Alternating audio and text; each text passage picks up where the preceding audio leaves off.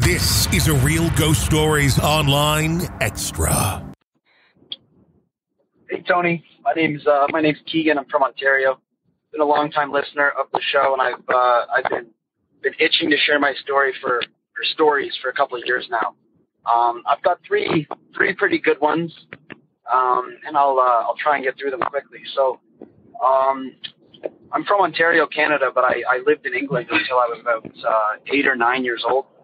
And we lived in a very old farmhouse that was originally built in the early 1400s. The living room of the house would have been the original cottage where the original owners leaned and slept, all in one little room.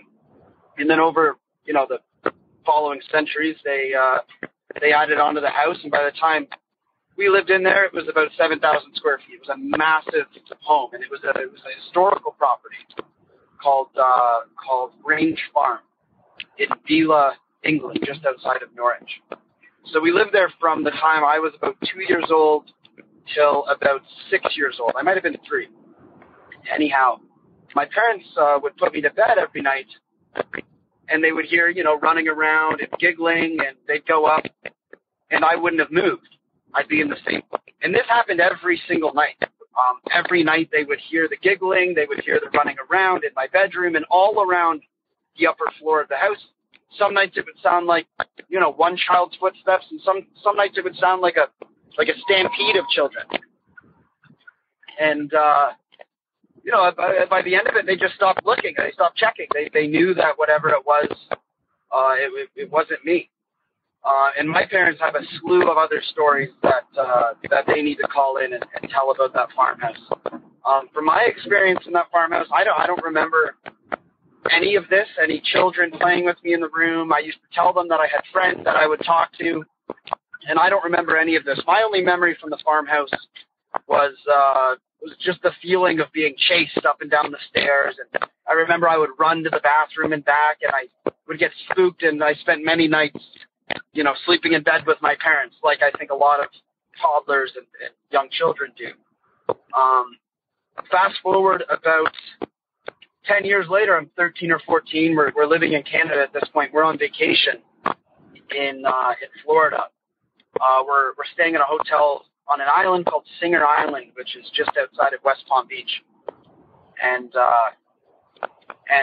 we were there. I felt really nervous. I felt uneasy. I didn't feel good. I felt like I was being watched. I would hear footsteps, bare feet on the tile floor. It was very distinctive. And, I heard this. We were there for 7 days, and I heard this for the first 3 or 4 nights. My parents heard it too.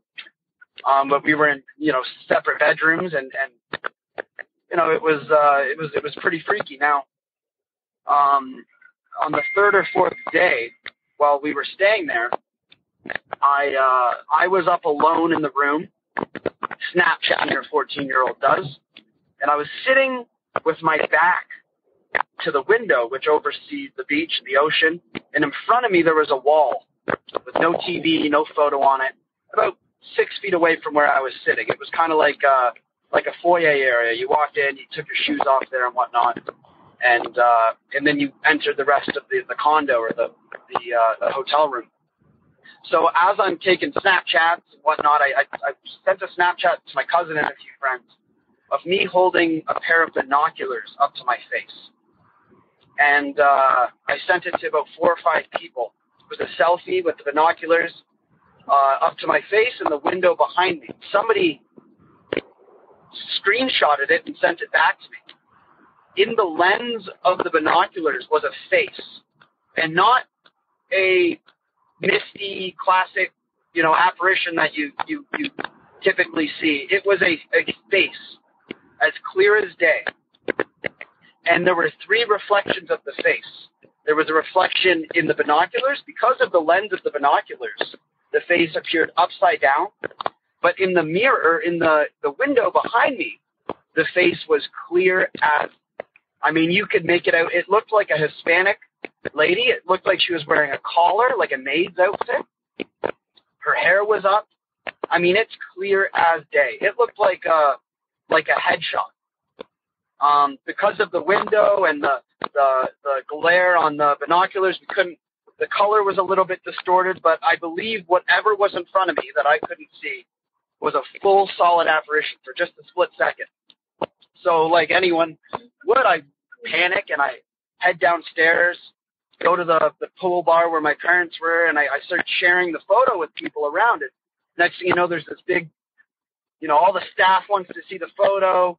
Now everyone's gathered around us telling stories.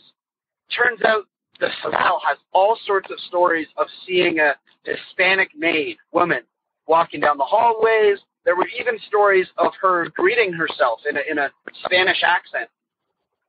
And then, it would dawn on the employee, I've never met that woman before, or I've never seen her before, and they'd go looking for her and they never found her. Now, this happened for years and years that this hotel had been, it was pretty old. It was probably 80, 90 years old at the time. I'd like to know for certain how old it was, but they all shared stories with us. So it was certain that there was some activity going on, and I wasn't the first to notice it.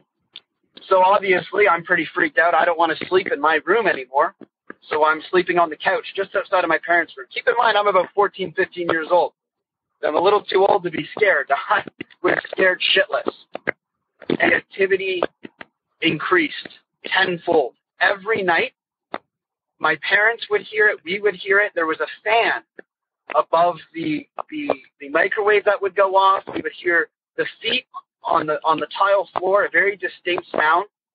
We would hear the jiggling of our sliding door. We would hear doors opening and closing. This was a condo type unit. It was 2 bedrooms, 2 bathrooms, and a living room and a front foyer. It was a pretty big unit. And we heard this for the next 3 days. It was so bad that I was sleeping on the floor of my parents' room. And the one thing that would happen almost every night was there's a fan underneath the microwave, because the microwave's under the stove, so like a stovetop fan in our kitchen there in the condo. And this fan would go off every single night. Now, the interesting thing about this fan is there was one button. You click it once, it goes to the first setting. You click it twice, it goes to the second setting. You click it 3 times, it goes to the strongest setting. And then you click it a 4th time, and it shuts off. Which means whatever it was that was turning on this fan would have had to have hit the button 3 times, because whenever we went out to turn the fan off, it was at its highest setting. We had maintenance come take a look at the fan. They couldn't figure it out. It only happened in the middle of the night. And it would almost always happen when at least one of us was awake. We noticed that as well. We never woke up to the sound of the fan.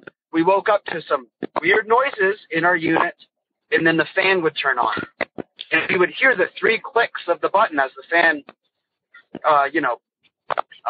escalated its mode. So that was pretty freaky. We left there with a ton of stories. I'm going to send you a DM on Instagram so you can have the photo for yourself, and you can take a look at it. It's very eerie.